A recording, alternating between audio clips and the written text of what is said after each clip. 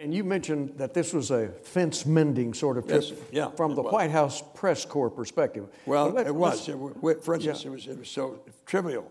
We were trying to find out, one of the big investigative projects of the trip was to find out where Ralph Yarborough was going to sit in one of the limousines in a motorcade, because the Connollys apparently didn't want him with them, as the rumor went. So they had to find a place for Ralph to be up front and be welcomed into the party. That's interesting because it was the White House press perspective, looking at the national political scene and all. Larry Temple, general counsel for LBJ after he ascended to the presidency, and also was close trusted aide to Governor Connolly. You were working here primarily heading up the Texas planning for the event in that regard. Does this fence mending fit the total picture? Well, you know, the conspiracy theories about the assassination seem to be endless, and every time I turn around, there seem to be more and more myths about the trip. The trip clearly was political, there's no question about that. But one of the myths, and I have a respectful disagreement with Sid, is that the reason for the trip was that President Kennedy wanted to come down here and mend the fences in the Democratic Party and see if he could reconcile the John Connally, Lyndon Johnson wing with the Ralph Yarborough wing. And that was a myth that's been perpetuated.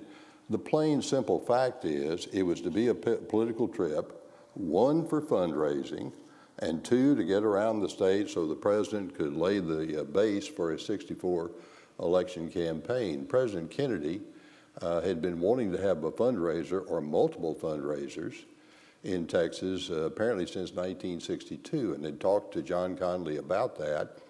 And the governor had kind of pushed him back a little bit, saying it's a little too early.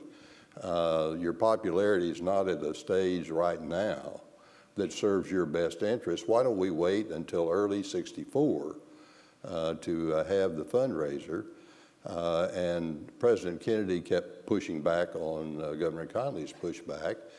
And in June of 1963, Governor Connally was in El Paso and met with President Kennedy and Vice President Johnson. And while I was on that trip, I wasn't in the room when the conversation took place, but he reported that President Kennedy said, "John, we've got to have the trip and the fundraiser. You've got to commit to do it." And he did. Governor Connally said, "Okay, if that's what you want to do and now's the time, we will do it." And President Kennedy initially wanted to have 5 fundraisers, one in Houston, one in San Antonio, one in Dallas, one in Fort Worth, and one in Austin. And John Connally said, "No, don't look like you're trying to come down here to rape the state," and that was the term he used. You need to come down and have the people think you really care about the state and you want the votes.